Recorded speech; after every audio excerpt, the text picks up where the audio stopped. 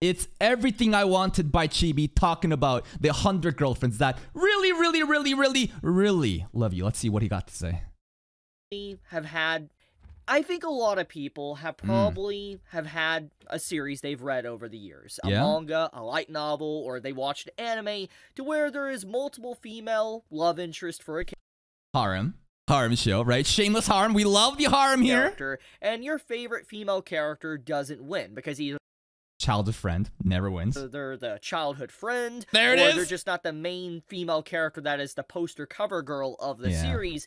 Basically, I think everybody that reads these type of series like harems or rom-coms. So is it harem or is it harem? So when I hear it in Japanese pronunciation, they call it Issei goes harem, but it's like, is it harem or is it harem? I just say harem. Or just romance in general.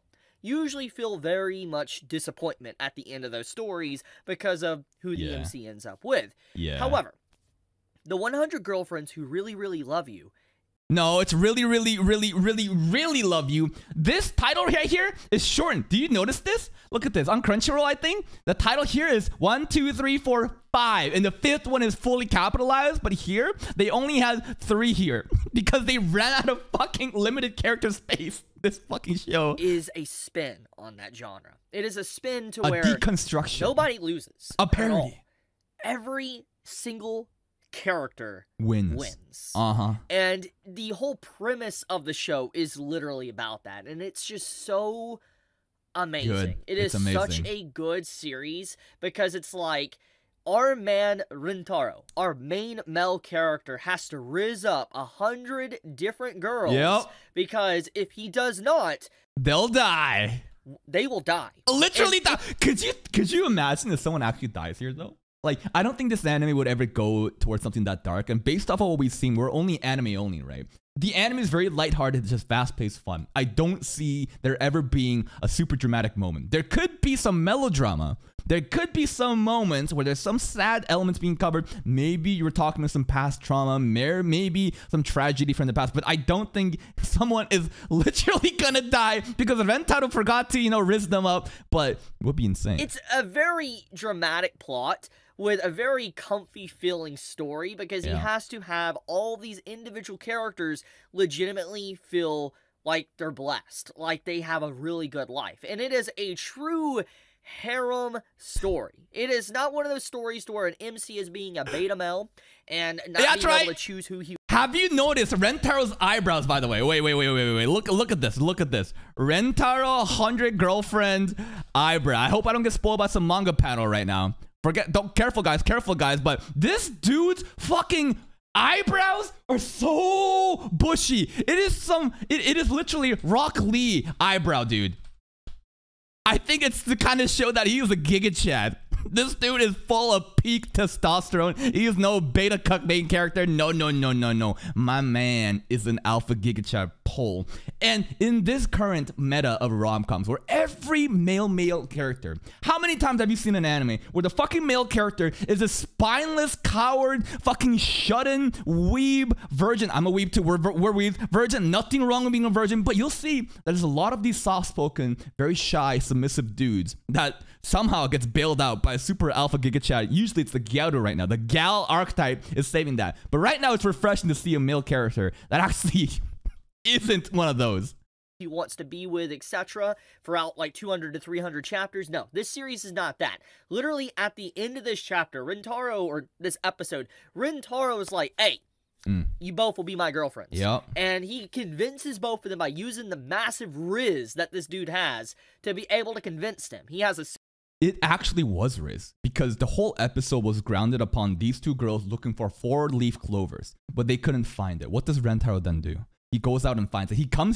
He shows up with them, and the girls are like, why are you so dirty? And then he explains that, all night last night, I was looking for, 4-leaf clovers for you guys. And it's like, damn, the Riz is immaculate. Tsundere and just this lovey-dovey girl that both love him right there. And it's just, that's 2 out of the 100 girlfriends that he has to rizz That's up. 2. So just we have 98 more. Okay, what is this show about? And 100 girlfriends that really, really, really, really, really love you. That's it. Why am I hyping it up? Because I know everybody, when they think of a romance, rom-com, harem, etc., a lot of people are going to be instantly turned off. Because, let's be honest, not everybody likes a slice of life series with, you know, romance, etc., and especially harems, because it's like, how do you convince like the average, let's say, I'm not even shitting on shonen heads because I love shonen series, like so let's say the most like brain dead like Demon Slayer or Jujutsu Kaisen, I love these series, I cover them.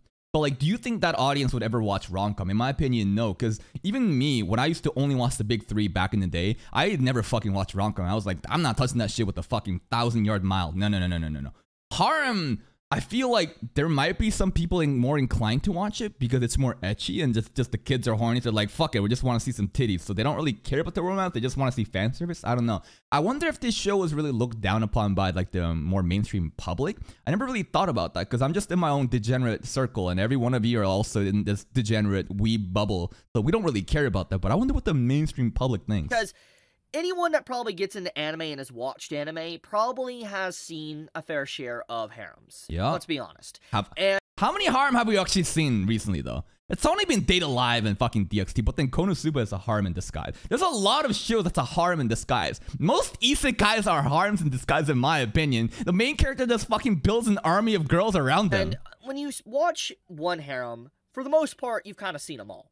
Like, there's just a lot of copy and paste harem manga and anime throughout the industry. And if you've seen one anime, pretty much you kind of know the story beats and where it's going to go, etc. You know the cliches, you know about the beach episode, you know about the fucking...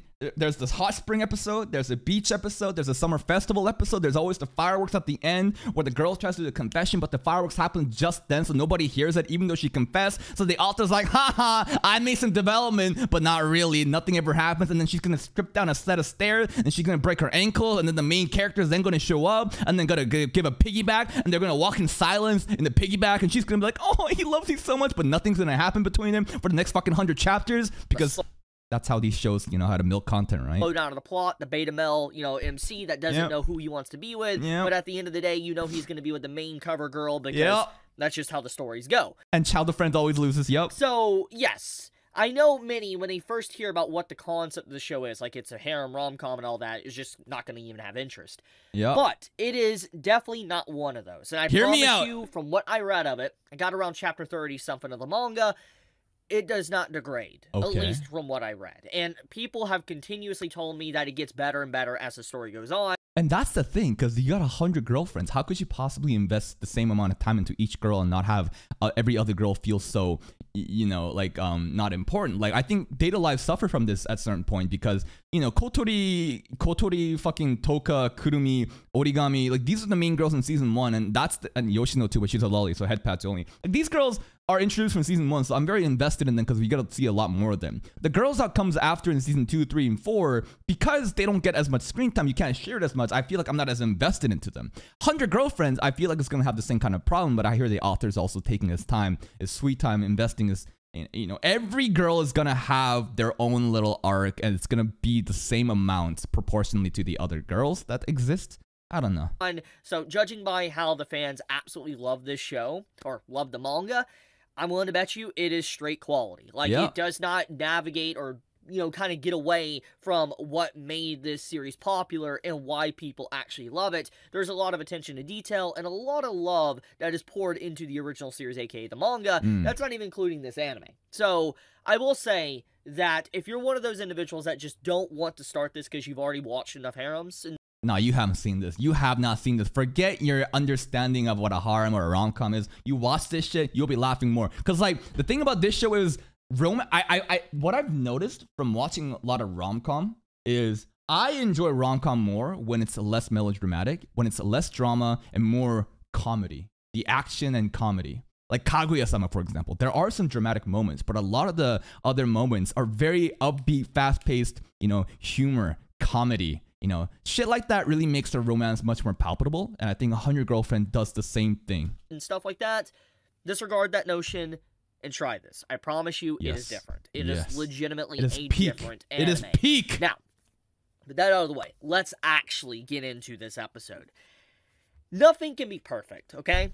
Not everything or nothing in this world can be perfect, but Akari's thighs are perfect. But if I had to put a label on 100 Girlfriends, this episode that came out, I would say that this was as 9 out of 10, minimum. Close to perfection Yeah. that this episode could have gotten. It Yeah. is very close. Like, this is almost a masterpiece episode. Start to finish, episode 1, I think, was so fucking good, and the pacing was so amazing. The only down part was, I guess, the dialogue with God, but that's still important setup, and they didn't waste too much time there. From start to finish, they handled introducing the show to fucking getting the confession and having 2 girlfriends in a way that was so enjoyable. Like, it is, like, it may not have, like, fancy animation, like, fight Don't scenes, need that. etc. Don't need that. We have Hakari's thighs. But, because obviously this isn't that type of story. But what I'm saying is that in terms of adapting the story and keeping the tone and elevating the content from the manga is actually impressive. Because a lot of the gags and jokes within 100 Girlfriends is stuff that might not translate well into a anime setting. And a lot of the puns and jokes as well, since they're technically in Japanese, you know, they might be also... Oh, like how Inda's name is literally derived from the tsundere archetype, but it's not like I wanted to do something with you because blah, blah, blah. You know, I heard all the names are puns, stuff like, you know, play on words off of the Japanese language that we wouldn't really understand, right? Lost in translation because of English audiences or anyone that watches, you know, 100 Girlfriends in a different language with a different, you know, sub. You know, a lot of the translations could be, like, lost, and you might not get the full joke. But somehow, at least from my experience of watching the English sub here, everything translated very well with this episode. And even some cut content. Like, you know, we had this, the whole God scene where, you know, Rentaro meets the God. This scene is funny really... as fuck. Funny as fuck. They immediately, Baldy shows up. Then this coil of rope puts on his head like it's some giant dookie. Then he fucking blows on his shit wig. Literally poop doo-doo wig like he has hair. Funny, because it actually kind of breaks the fourth wall. And the very concept of, like, you know, this series, at least the manga, it's very Yo, do you think in High School DxD, you know how Mikhail has replaced God now? Do you think the God went on vacation is now God here? Do you think this is God from DxD? Aware of what it is and the ridiculous nature of what, you know, 100 Girlfriends really is. Like, it's absolutely ridiculous. And it's very self-aware of itself. And it seems like the anime is following that path. And actually, in some degree, even more self-aware than actually the manga. And I appreciate that, because there's multiple things throughout this episode that is added in that's not actually even in the manga. And it's a nice adaptation that elevates it into the anime format. Like, you know, he mentions, like, oh, you know, some of my lines were cut and all that. I feel like some of my lines were edited out. It's like breaking the fourth wall to, let's say, hey, come on, Baldy, keep on with the... We're here to see our 100 Girlfriends, not your bald ass, and then you might end up, okay, let's move on, you know, stuff like that. That's just kind of a nice little sprinkle. Cut out to, you know, save time. You know, this God guy talks about that, breaking the fourth wall. Yeah. And then he also, you know, we have little scenes here with, like, a paper on the wall that says, oh, you know, here's some details that you might not have known about if you're a manga reader. Basically saying, like, oh, yeah, even though you're a manga reader, there's still some details that's going to be added into this anime that will give a little bit of background history or context to some characters that you never knew about. I like that. It's nice, it's immersive, and Damn, Chibi was really paying attention to shit like that, and I was just sitting here just laughing my ass up because this Baldy had a rope just drop on his head looking like a coil of dookie on top. He is really assessing what's going on, and I'm just fucking memeing. It breaks the fourth wall at the proper times, and it really draws you in.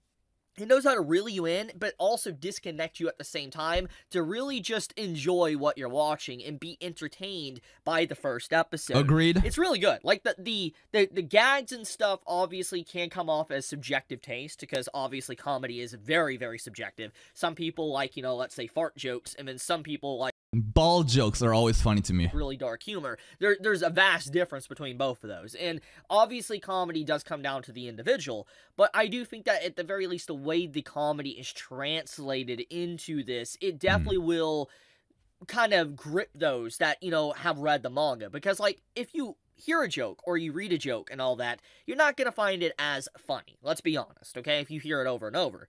But, yeah, you know, somehow, even though I knew what was going to happen in this episode, and thanks to them adapting it into an anime... Totally different experience. Even if you know what's going to happen in the manga, I feel like the anime execution will be totally different. I still laughed considerably while watching this. I was smiling and laughing while watching this, even though I knew some jokes were coming, and then some jokes that were even added in. This is what I like to say that did a proper adaptation and elevated the source material to a whole new level when it comes to the show. I would say true, but I haven't read the manga, so I'll say sure. I'm just very impressed by the attention to detail episode 1 had. Now with that all mentioned though, I do want to talk about a few things with the overarching plot of this first episode for anime onlys, because I've been talking a lot about just the adaptation and how well it's been. Now when it comes to the actual plot, Rentaro finds out something very, very dark. He finds out that the girlfriends will die if you don't rizz them up. That if he does not rizz up 100 girls, basically, that is destined to him as soulmates, they will die. Like, they will straight up die. And this adds a nice layer of dramatic, like, tone to the story. Is anyone taking this seriously, though? Is anyone considering that part of girls dying seriously? And if the show has a plot twist of when someone actually almost dying or something, maybe it takes some time. Maybe some neglect will end up. The girl won't get immediately killed. Maybe it'll take some time. But I don't think anyone is paying attention to that. People are too distracted by this girl's fucking thighs. Even though it's obviously comedy in nature, it basically kind of gives a reason to why Rentaro cannot give up and he has to get all 100. Because if he doesn't actually go out with all 100, any of those could die and just be lonely for the rest of their lives. They will never find another soulmate. They'll never be with anyone. They were destined to be alone and die alone. And that's just a very dark outlook on life, so to speak. And Rentaro, being a very happy-go-lucky and very generous individual that really loves people, he doesn't want that. And so his mission, his goal, is to give these 100 different girls as much love as he can. Which is so crazy, because when you think about a main character that's gonna have 100 girlfriends, you're gonna need a main character that is so kind. You can't have like a douchebag. You can't have like a Farid kind of guy. You can't have some douchebag dude that's taking advantage of these girls. No, at every point, the girls are so happy that Rentaro is like being so kind and appreciative. At every point, Rentaro is always like he's not selfish. He's always giving. So it's like the girls are lucky. It's not Rentaro that's lucky. It's the girls are lucky to have Rentaro's love like that, which is a very smart way for the author to handle this main character. Because obviously in the context of a harem and like a main character enjoying these girls, it's like, how can you have it in such a way that it doesn't rub off the wrong way? And the Rentaro kind of character he is, it's actually so good. And it's just like, obviously it pushes the boundary of just how much can you really do as one individual with 100 different people, but it really is just inspiring and it's very comfy. It doesn't try to be too serious, but it's emotional and it does make you just really respect the character because once again, he is not a beta male. He's clearly someone that really knows how to use Riz and just be a... Again. All you need to do is see these eyebrows right here, bro. Look at these eyebrows, dude. This is not... He's got genetics from like a fucking shogun. I don't know, some kind of imperial samurai genetics. Look at these eyebrows, bro. A great Giga Chad character. I love him. Rentaro is such a good MC. Last time I think I saw a main character from a rom-com that I actually enjoyed was Bunny Girl Senpai. He was very super alpha and just like straightforward. I love that too. For a story, he's a very... refreshing breath of fresh air. And I think that, you know, the very undertones of that, you know, with the story plays very well with his character. And speaking of other things, there's nice little attention to details that is actually throughout this episode. The mole on Hakari's right upper thigh. The cameraman made sure that we saw that there's a little dark spot right on her upper thigh. That I think does Chibi, talk about it. Chibi, and what I mean by that is that we have character detail. Chibi, come on! Like her mole that's on her thigh is actually in this episode. And I know that seems very minor, and not a lot of people. It is not minor. The cameraman made sure that we knew that it existed there multiple times. People might care too much about that, and only manga readers will really know this detail, but they did put it in this episode. Pre-watch? Nah. You know why? Because if you go back into the VOD, you can see the video if it had a red bar or on it or not. Nah. I'm just a react god, dude. My fucking sixth senses, He and I, Chibi and I are very much alike in tune right now. We are fixated on that mole on the upper thigh. I want to clarify a few things. This isn't a spoiler, it's something very important. Is that the animators that made this episode, to kind of go in length to add a mole, a little dot, so to speak, on her thigh. Show it! Briefly in one Show scene, it! Kind of shows that they really do have a... Was not in one scene. There was multiple scenes. I know at least it was not just a single scene. No, because I was too invested into that mole. Attention detail, and they are passionate about this project, because the animator that had to draw those scenes, etc., you know, they didn't need to do that. It was such a minor detail with a little dot that it's like...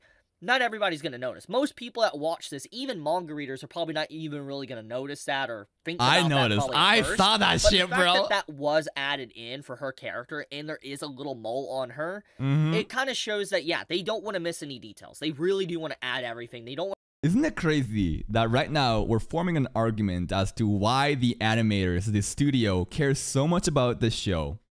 And the proof of that is the existence of the mole in her upper thigh. Isn't it crazy?